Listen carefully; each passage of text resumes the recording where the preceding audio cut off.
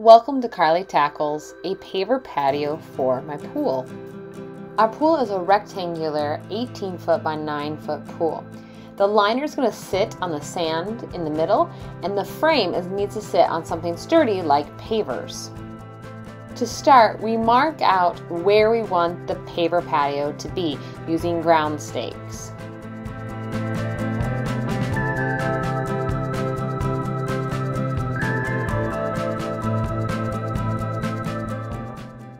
Next, I use a tiller to break up the ground inside of the patio paver area. We know the area is not level by any means. It slopes to the front and to the side. Instead of just adding dirt to the low sides, we hope to dig up the high sides, move that dirt to the low end, and hopefully have itself level out so we do not have to purchase dirt. I didn't want to get the tiller too close to the patio and accidentally take a chip out of it. Instead, I'm using a hand hoe right next to the patio to break up that soil. As I'm doing this, Jules is picking out some really big clumps. When I was done hand hoeing, I was back to tilling. You may notice that I'm tilling on the outside of the stakes as well. I just thought that would make it easier when it came time to moving around all of the dirt.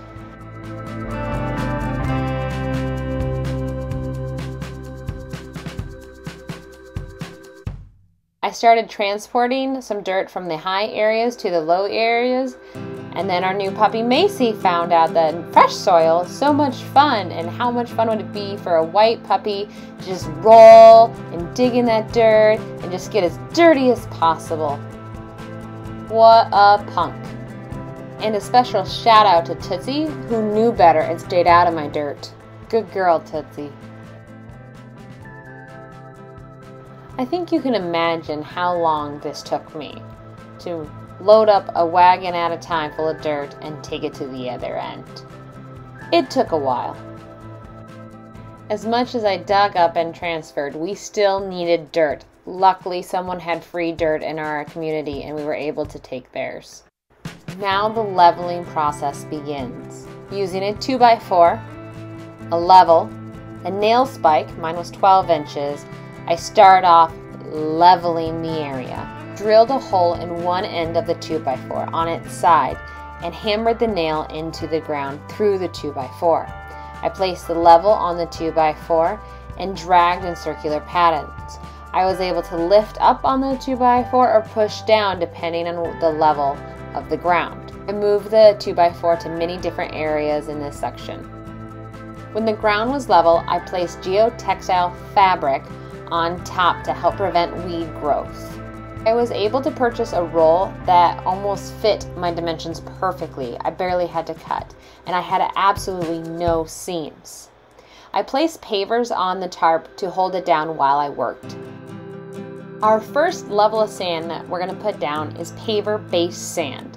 It has some rocks, it's supposed to help with drainage, and we're going to carry each 50-pound bag over to the area. We're going to cut the bag open, tear off the top, and dump. I started in a small section and I packed it in. I wanted to have a sturdy base for that 2x4 to sit on, and I just emptied the bags in an arc. Wherever that 2x4 arm could reach, that's how I knew where to put the bags, and I just did one section at a time, leveling as I went, making sure that I had sand pressed against the 2x4. If I needed to raise it up, I had the sand there that would lay it down, or I could scrape it. And after you did a small area, we would pack it in and move the 2x4 to a new area. When you're moving your 2x4 to a new area, you want to make sure you have a good amount of compacted sand for the 2x4 to rest in. If it's loose, the 2x4 will dig into it. So you want enough to support it. You also want to set it up kind of being level. It's a lot easier to lay your sand down if that's already level, and then you can work out your areas, and you just slowly work your way to the end using that 2x4 as you go. Here is a closer look how I use this 2x4. In front of the 2x4, you can't see it yet at this angle, I made sure I have plenty of sand against the board along the entire thing. And I have my hand through the level, holding it down on the 2x4 to make sure that's not an issue. And I'm slowly pulling this 2x4, but my eyes are always on that bubble. There might be times where I need to lift up on the 2x4 to allow sand, or I might have to dig it in to scrape it. And I'm always watching to make sure that I have sand all the way across. You saw me just take my hand and scrape it to the end because I know that end, I can see that 2x4 is not touching the ground. So I need to lay more sand down. So I take my hand and scrape it up there, and then I re-go over that area until everything is done.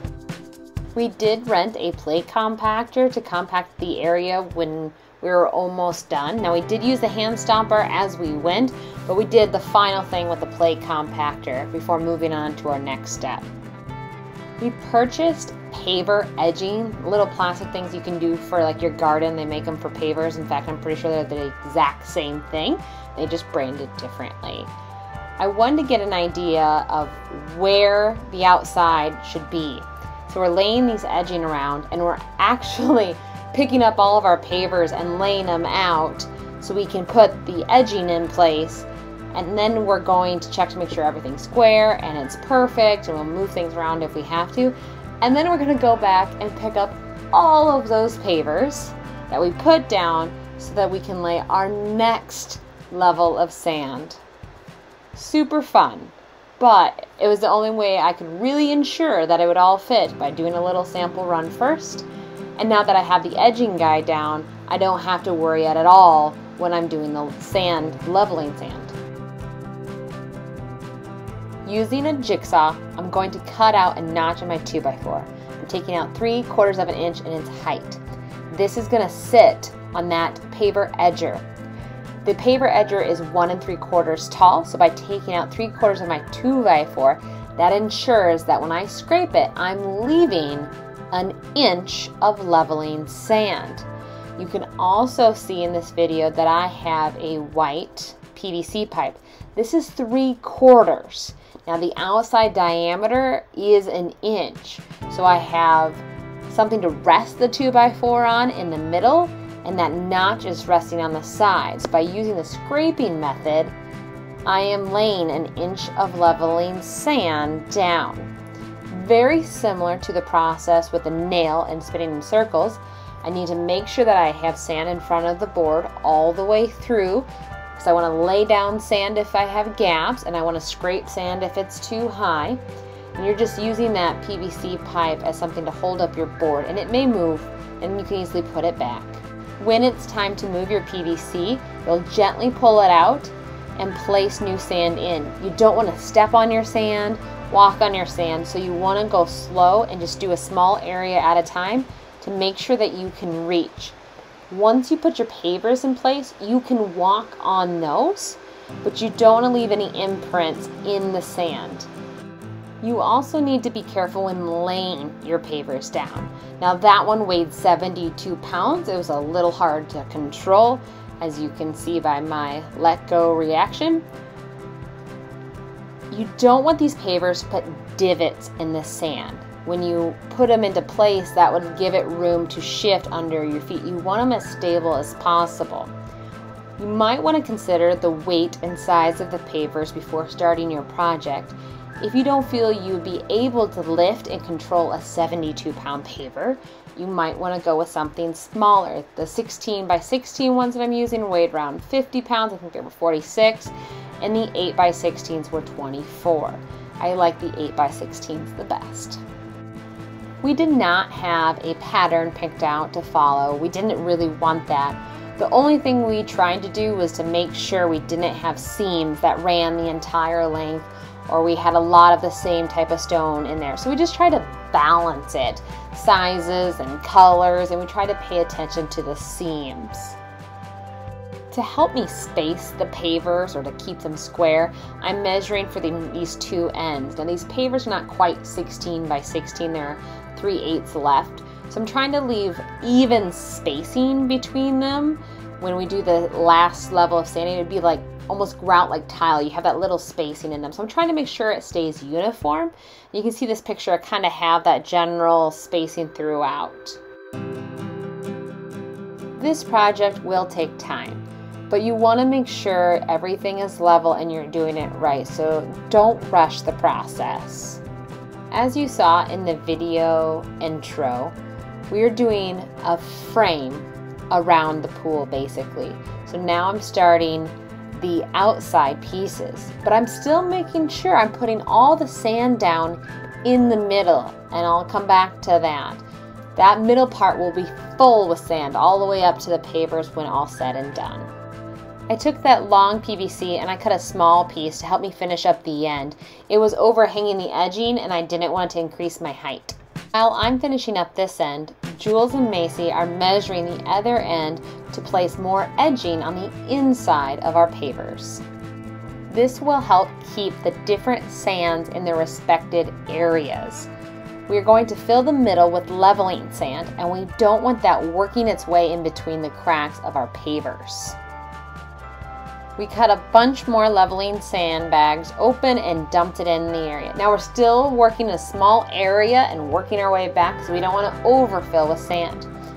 I flipped that 2x4 on the other side, so the notch facing up, and I'm lucky enough that the 2x4 extends on top of the pavers on both sides. So I get to just scrape that sand across using those pavers to make sure that I am level. So I do this whole process all the way down, slowly filling bags behind me.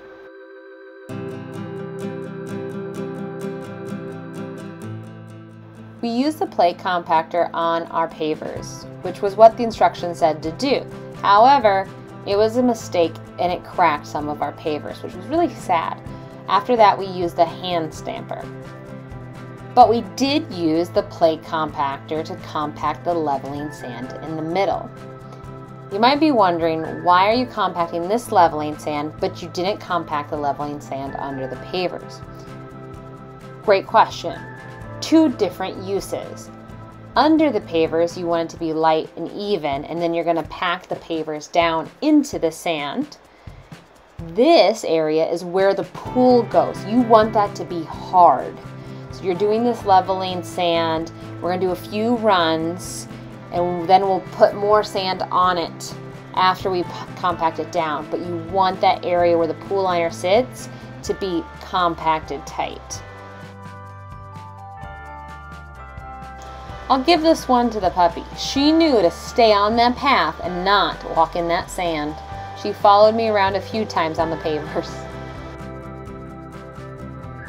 Once I've compacted an area, Jules followed behind me, and with the back side of a brush, not the bristle side, the back side, she dragged the sand, and that was filling any holes. And then I went and impacted that area, and then she brushed the other section. So we were taking turns. She would brush, I would compact, and then she brushed at the very end. Before calling it done and moving on to the next thing, I wanted to check to see if it was level. And it was in some spots. And then, what the heck? How is this not level? I used the pavers. So I got more sand, put my 2x4 into the ground and started spinning with my level on it and reworking the whole area. This may seem like a pain, but you want to make sure this is level for your pool. You would regret it later. Take the time, do the work. And now for the third type of sand, a polymer locking sand. This basically works like grout and tiles. You put it in between your stones. You want to make sure you're brushing in all different types of directions the instructions say. And then you're going to take a compactor or plate compactor if you want to risk your pavers, and you're going to tap it in. You're basically trying to vibrate that sand down and fill up any holes.